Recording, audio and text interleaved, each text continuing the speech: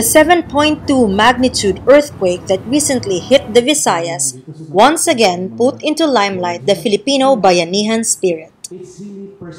Cebuanos were the first to extend a hand to the badly hit municipalities in the island of Bohol. The Bayanihan spirit gave birth to Bangon Sugbohol movement composed of key business organizations, civic groups, non-profit organizations, and other institutions that pooled resources to raise funds and life-giving supplies for the earthquake victims.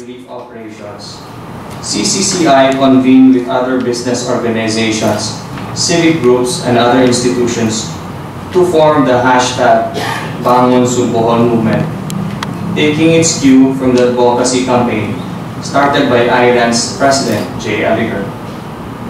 The movement organized a benefit concert entitled We Will Rise Again. As of November 4, Bangon Sugbohol movement has raised about 2 million in cash and counting. This will pave the way for the next phase of help, the rehabilitation stage.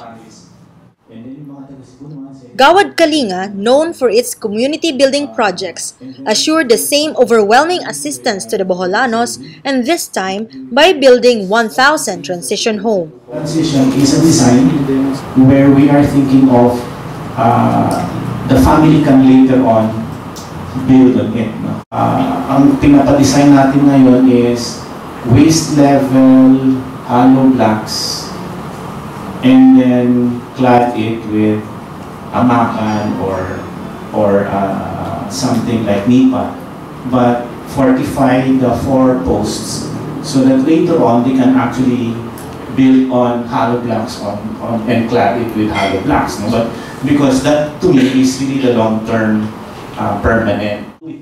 The first step is to identify the beneficiaries of these transition homes, whom they described as the poorest of the poor. Next is to wait for the geohazard clearance of the identified areas from the Environment Department. The province of Bohol is until now experiencing aftershocks, but with the Bayanihan spirit, it will not be long until they will be back on their feet again. Of course, while we're waiting for that, we'll have to touch base with the From the Philippine Information Agency, Ferliza, Contratista, iCebu.